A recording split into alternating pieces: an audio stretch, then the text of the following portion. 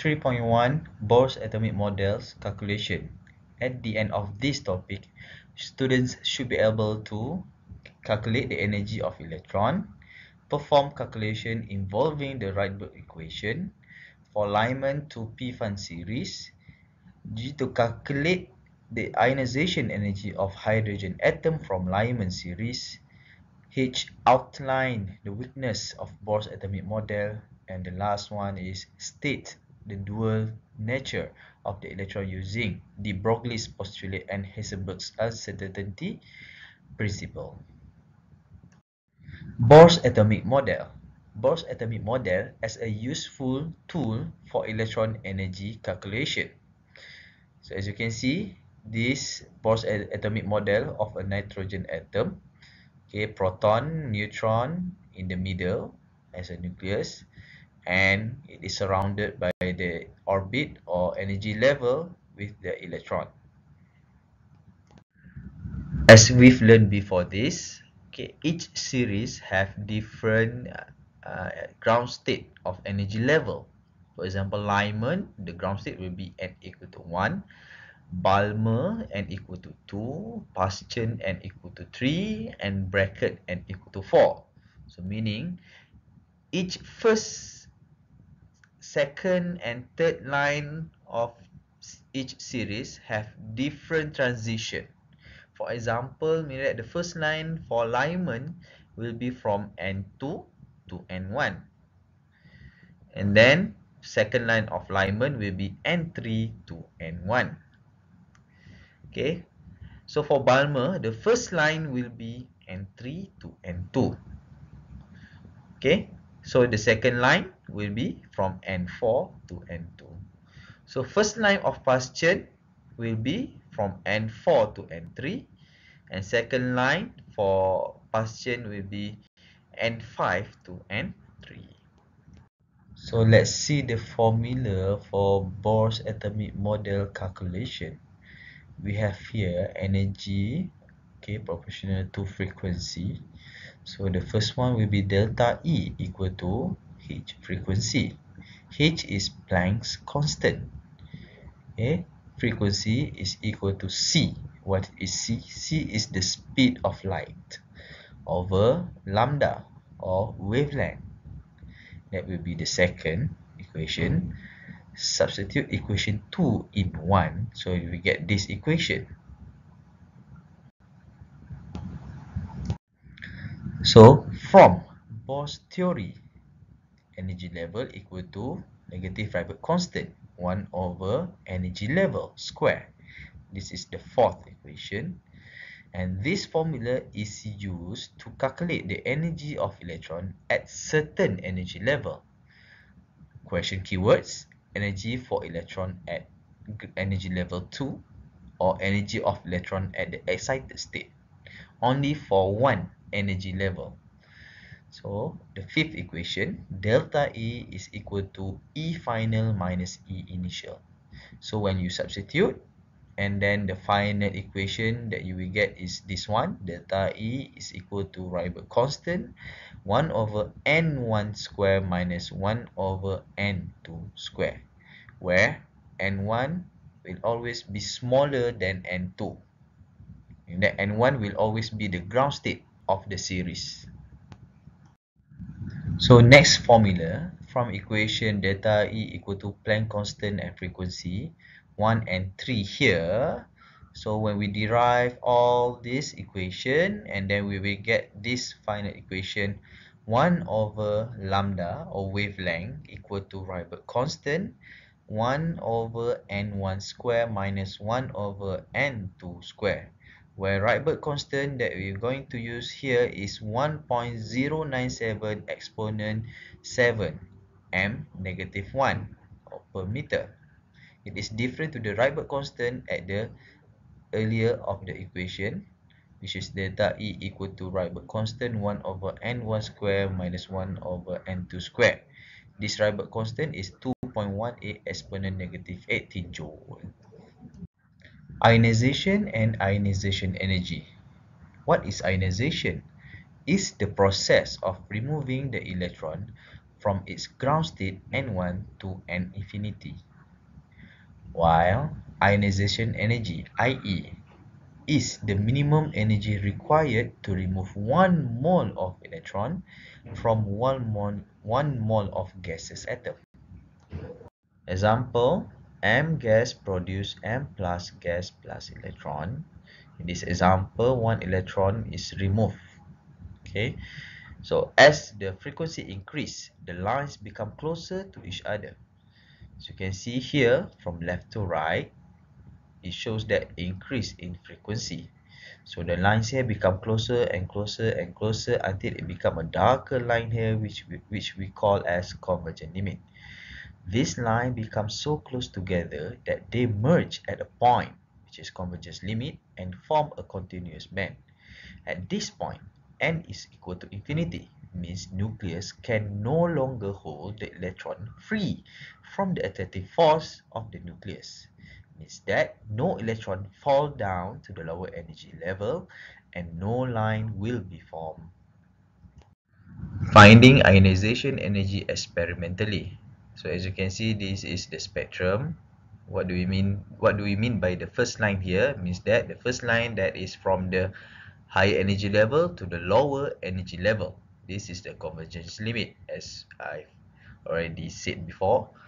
Ionization energy is determined by detecting the wavelength of the convergence point. Let's see example 3.1 here. Question number 1. Okay, this is the spectrum of hydrogen as given. So the question is the Lyman series. So meaning that we take note of the series Lyman. What is the ground state of the Lyman series? N equal to 1. Of the spectrum of hydrogen is shown above. Calculate the ionization energy of hydrogen from the spectrum.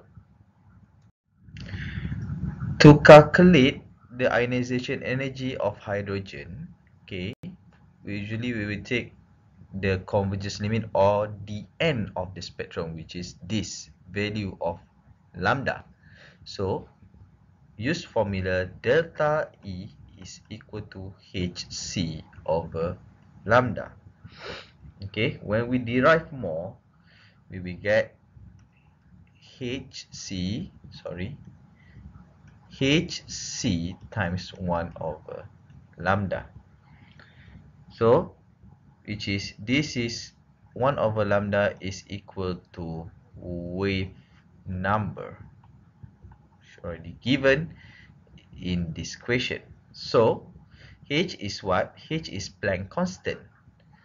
So Planck constant 6.626 exponent 10 to the power negative 34 joule second, okay, times c is the speed of light 3 exponent 8, okay, meter per second times with number of the convergence limit or the end of the spectrum, okay, 10.97, okay, 10.97 exponent 6 per meter. So you will get the answer is, okay, you will get the answer is 2.18 exponent negative 18 joule.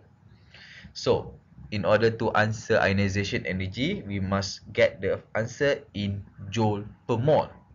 So IE equal to 2.18 exponent 10 negative 18 joule times Avogadro, which is 6.023 exponent 23, okay, joule per mole. So that we get the answer is 1.312 exponent 6 joule per mole.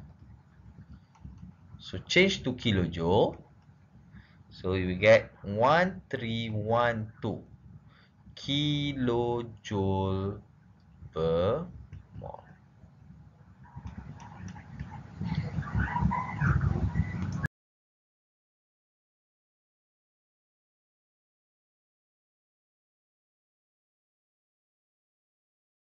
Example 3.1, question number 2, calculate the energy in joules of a photon with a wavelength of 5 exponent 4 nanometer.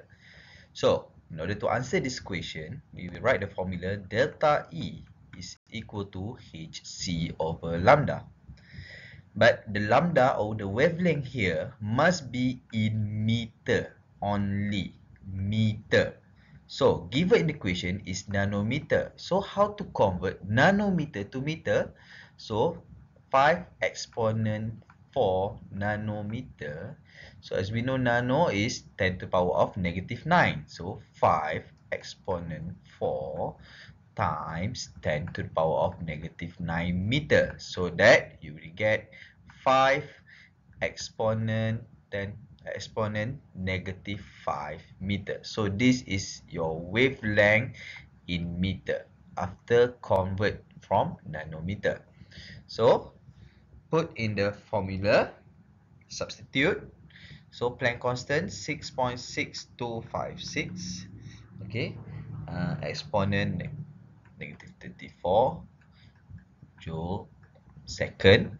C is speed of light, 3 exponent, okay, exponent 8, okay, meter per second, over lambda given here is 5, okay, 5 after convert, okay, after conversion, exponent negative 5 meter.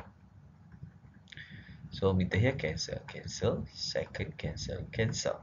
So that final answer that you will get is 3.98 exponent, okay, exponent negative 21 joule. Okay, so this is your final answer.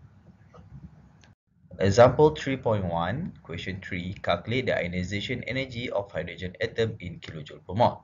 So, in order to answer this question, okay, we will use this formula. Delta E is equal to Rybert constant 1 over n1 square minus 1 over n2 square. Okay, which n1 is always smaller than n2. So n1 is usually as the ground state, which is n equal to 1. N2, okay, it will be the infinity. Okay, so delta E is equal to Rybert constant 2.18 exponent, okay, negative 18 joule times 1 over 1 square minus 1 over infinity square. So 1 over infinity is equal to 0. Okay, means that we get 2.18 exponent negative 18 joule. But this answer is in joule. Question asks for kilojoule per mole. So as we know, per one atom we have, okay, times, okay, 6.023 exponent 23 atom. As we know, in 1 mole we have 6.023 exponent 23 atom. Okay, oh sorry, my mistake here, 1 mole, okay, times, okay, 1 kilojoule, meaning we have 1000 joule. So this one, okay, atom cancel, cancel, joule cancel, cancel. So in that final answer, we get 1312 kilojoule per mole.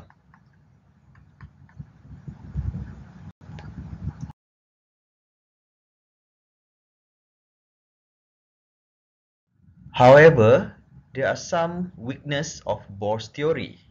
What are the weakness? First, it couldn't predict the energy level and spectra of most atoms and ions having more than one electron. It can only explain the hydrogen spectrum and any spectrum of ions that contain only one electron, such as H, hydrogen atom, helium plus, here as you can see, helium, one electron is removed, okay, meaning that you have here only one electron, and also Li, lithium ion, lithium 2 plus. Second, electrons are restricted to move in a certain distance around the nucleus of an atom. Yes. And the third, unable to explain extra lines formed in the hydrogen spectrum. And number fourth is unable to explain the dual nature of electron. What is the dual nature of electron? According to de Broglie's postulate, okay, not only light, but all matter has a dual nature and possesses both wave and particles matter properties. De Broglie deduced that the particle and wave properties are related by the expression of wavelength equal to h Planck constant over m mass and also mu equal to velocity. So light is a wave, but sometimes it behaves as a stream of particles. This property is termed as particle wave dualism. Okay, as you can see in the slide, particles and also wave, and Eugene's wavelets. Refraction of particles and waves, and also particles and waves reflected by a mirror. Table the de Broglie wavelength of several objects. So as you can see, each substance here have different mass, speed, and wavelength, as you can see in this slide.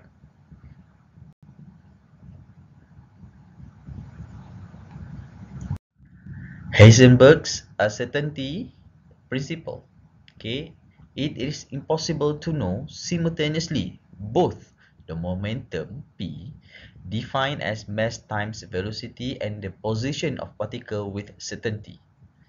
Stated mathematically, delta x, which is uncertainty in measuring the position, delta P, uncertainty in measuring the momentum, greater than or equal, h is Planck constant over 4 pi.